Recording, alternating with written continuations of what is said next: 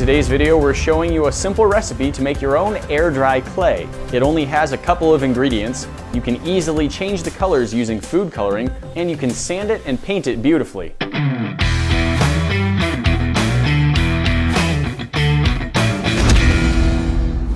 To get started, of course, we'll need a bag of baking soda and some cornstarch. Here's the basic idea. You cook baking soda, cornstarch, and water on the stove for a few minutes and it turns into a soft clay. That clay can be dyed with food coloring and shaped into whatever you want. Let it sit out for a couple days and it will dry completely hard. Let's start out with 1/2 cup of cornstarch. After 1/2 cup of cornstarch, we need 1 full cup of baking soda. Now to finish this off, we need 3/4 cups of cold water.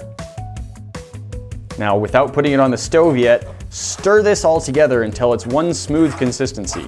I think we've probably all seen what happens when we mix water with cornstarch, and so it's going to be a little lumpy at first.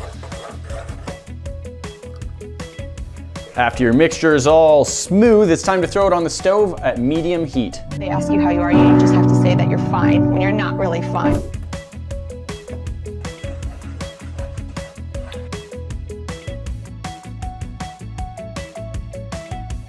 After a few minutes of stirring, your mixture will get to something that looks almost completely indistinguishable from mashed potatoes. Transfer it to a heat-safe surface to let it cool down. While you're letting it cool down, cover it with a wet paper towel. This clay dries out and that makes it get hard and unworkable. And you don't want it to dry out before you get a chance to sculpt it. After our clay has cooled off, we now have something that can easily be sculpted, molded, shaped, and colored. This really does look a lot like mashed potatoes. It doesn't smell like mashed potatoes, of course. Mostly it smells like the cornstarch. It doesn't have as much of the baking soda smell. I think cornstarch just has a stronger smell in general.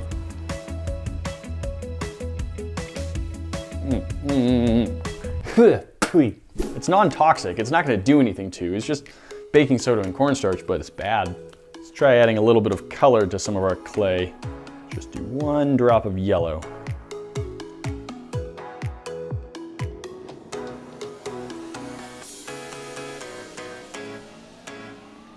There we go. I'm really just going to run with that mashed potatoes look.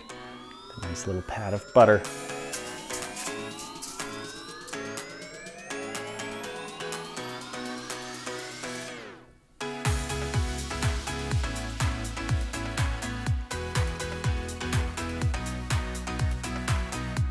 Gently mixing a couple of colors together can give you a cool marbled effect.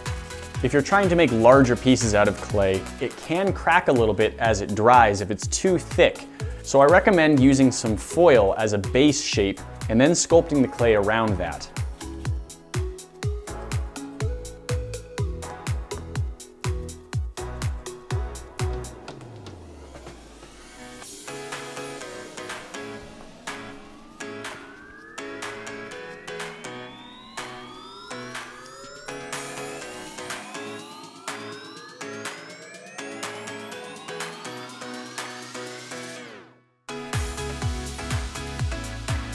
Let's see if we can't use this clay to try and make a casting.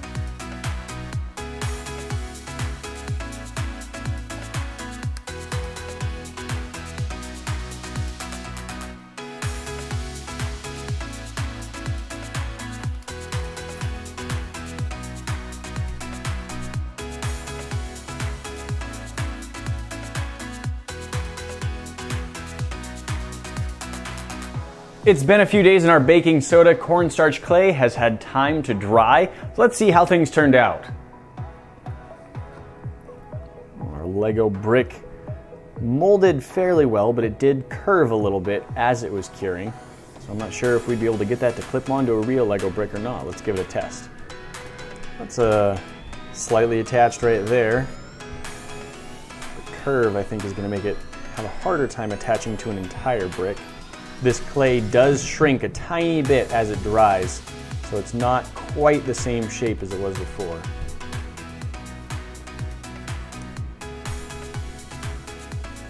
It has some grip though. It's kind of like knockoff brand Lego, just not as good, doesn't fit quite as well. Let's see how R2-D2 is doing. Ooh, R2 turned out great.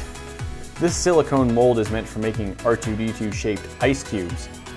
But we've made a nice little plastic-like figure instead. Picked up some really good details in there as well. Again, these are molds designed for making ice cubes. These ones are, of course, shaped like little Lego figures. And again, did a good job getting the details. It's a pretty good casting right there. Tool holder for my individual drill bits.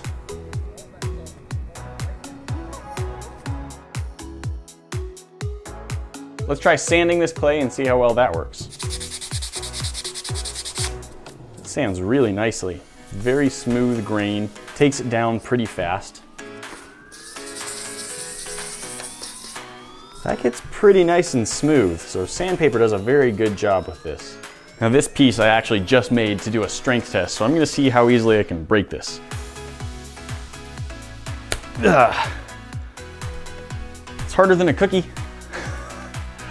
I would say that it's decently hard to snap. Something like this I'd say you can count on that to be durable unless you're deliberately trying to break it. Even dropping it a little bit, don't really have to worry too much about it. It's not super fragile. One final test, let's see how well this stuff takes paint. We're gonna hit it with a layer of spray paint and see if it takes the color nicely. I would say that the paint worked pretty well. I only did a couple of layers of it and it's nice and covered. It really does a good job of going on top of the color of clay you already have. If it's already starting with white, I'm sure you can get even better coverage than if you're trying to go over a contrasting color. Baking soda, cornstarch, and water, it's easy to make, only takes a few minutes. You can add colors with food coloring, you can add colors with paint.